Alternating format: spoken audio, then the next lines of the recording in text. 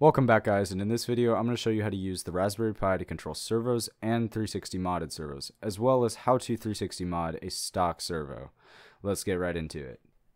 So I've got my Raspberry Pi, a few servos, and a ton of jumper wires. So the first thing that we're going to need to do is create a secondary power source, because these servos draw a little bit too much for the Raspberry Pi to handle. I recommend making a little adapter like this so you can plug your jumper wires right into 5-volt DC. So we'll start by getting that secondary power source right on the breadboard.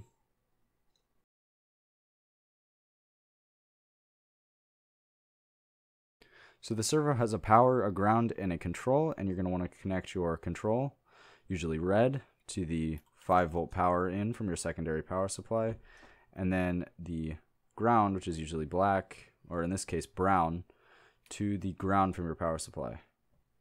So I'm using white for control. Go ahead and connect that to the Raspberry Pi on the pin that you want to use. Here's a little GPIO map if you need it. And then go ahead and bridge that to your breadboard. And then of course link up the control line on your servo to the control line from the Raspberry Pi.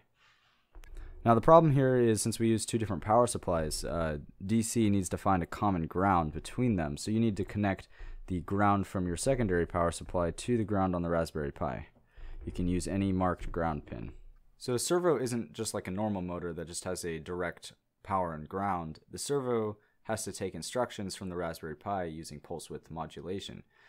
So basically we're just going to be sending different frequencies to the control line using a duty cycle. So you don't really have to understand what that is, just understand that these different numbers will coordinate to different degrees of rotation that the servo will position itself to. So this code basically makes it move to several different degrees around its axis of rotation. So let's go ahead and start it up, and let me show you what it does.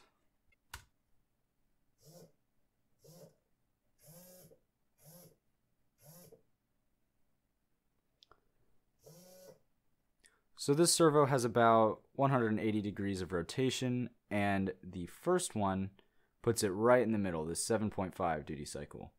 From there we can go to 45 and 90 in each direction. So this code right here will work for any servo that has a 50 Hertz signal, as specified right here, and I'll post it down below so you can try it on your own.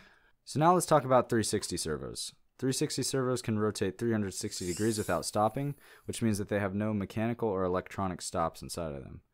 So that means the gear at the top does not have a stop on it, and the potentiometer has been bypassed, or it does not have a potentiometer. So that also means that it has no idea what degree of rotation it's currently at. It only knows left or right. So now I'm quickly going to show you how to convert a normal servo into a 360 servo.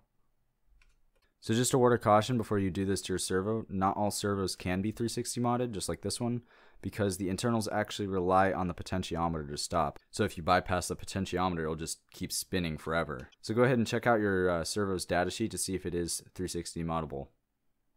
So you'll need a brand new servo, a lighter, screwdriver, and some pliers. So it's pretty easy. Just go ahead and take out the 4 screws on the bottom.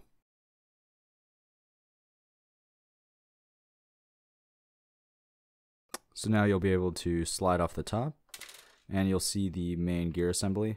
So go ahead and take out this gear right here and place it in the top.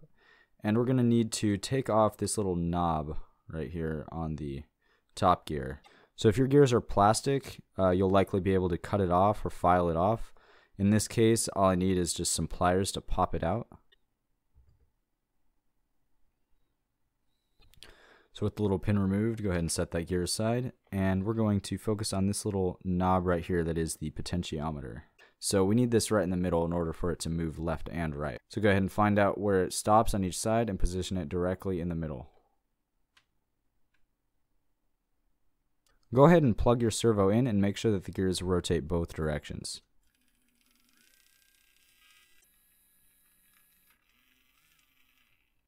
Perfect. So now with the lighter, we're going to melt the potentiometer head in place.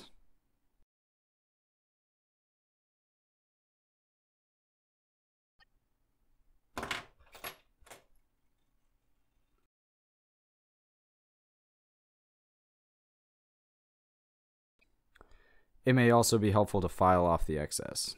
So verify that the main gear can spin freely on the axis. And now you can go ahead and reassemble the gears.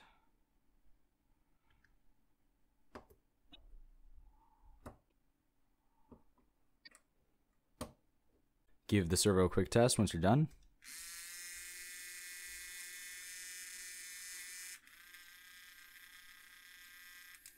And then go ahead and reassemble the case.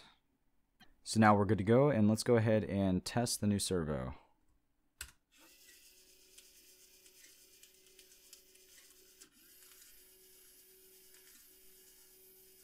So as you can see here, for the program that specified certain positions for the servo to take, this servo only moves in the direction that the position is relative to the origin.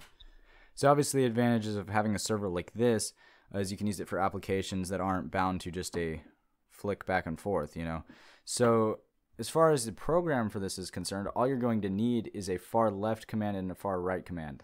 So here I use 1.5 duty cycle and 12.5 duty cycle to move it right and left. So you're only going to be able to control it by the time that it's running and the direction that it's moving. So take a look. That's 3 seconds right and 3 seconds left. And of course, setting it to 0 will stop it. So I hope you all learned a lot from watching this video. I didn't really find any good resources on it myself that were all inclusive, so I figured I'd make one. As always, the codes are posted down in the description, and leave a like and subscribe, really helps out the channel. I'll see y'all later. Thank you.